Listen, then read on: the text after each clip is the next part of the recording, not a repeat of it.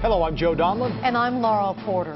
TriMet safety. Just hours after a bus driver was fired for distracted driving, the agency's safety task force faces harsh criticism from a grieving father.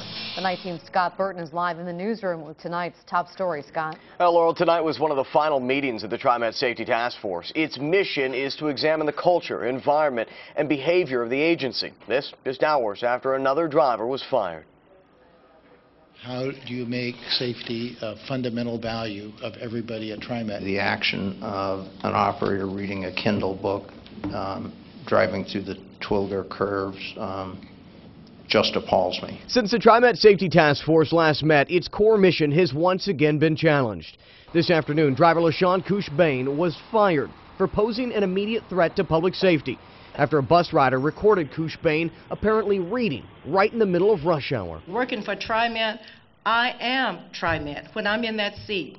And all the decisions that we make is a reflection on TriMet. Cushbain's termination comes on the same day as a meeting of the TriMet Safety Task Force, a panel created this summer after a bus ran over 5 pedestrians, killing 2. I already know what the outcome is going to be of this task force.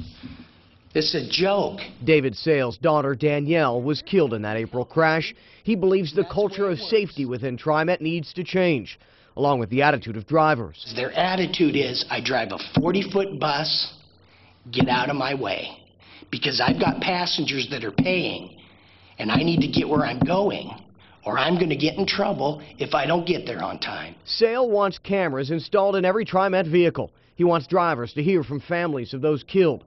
The task force he calls a joke, something with which TriMet disagrees, as it searches for ways to engage employees and make the roads safer for everyone. How do you create that safety value? It's not just an idea that you have in your head and you think about it maybe every hour or something. So you embrace it, you live it, you walk it. It's everything you do.